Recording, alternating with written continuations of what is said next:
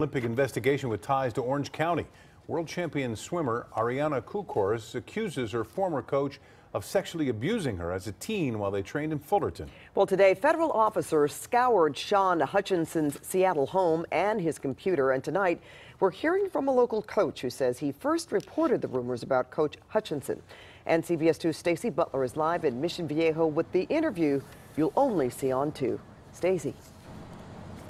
And Pat, that coach is now the head coach here of the Mission Viejo Natadors. He told me tonight that he remembers Hutchinson as an up-and-coming coach who drew swimmers set on Olympic gold. But all that changed when rumors started to fly.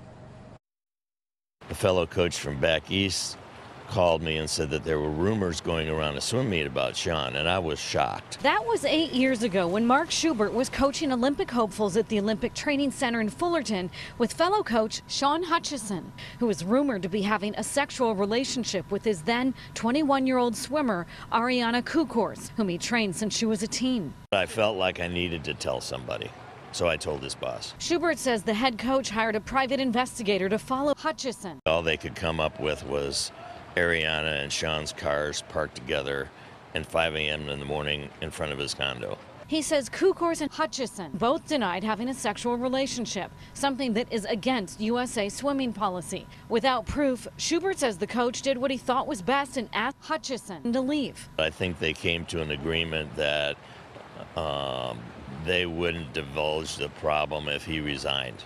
Hutchinson returned to Seattle to the swim club he owned, King Aquatics. He didn't coach, but he and Kukors apparently lived together in Seattle while she was in her early 20s.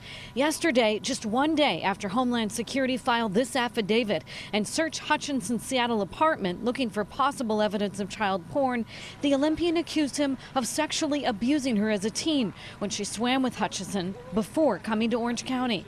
In a statement, she said, "I never thought I would share my story because in so many ways just surviving was enough. I was able to leave a horrible monster and build a life I never could have imagined for myself. But in time, I've realized that stories like my own are too important to go unwritten." Hutchinson responded saying, "I absolutely deny having any sexual or romantic relationship with her before she was old enough to legally make those decisions for herself.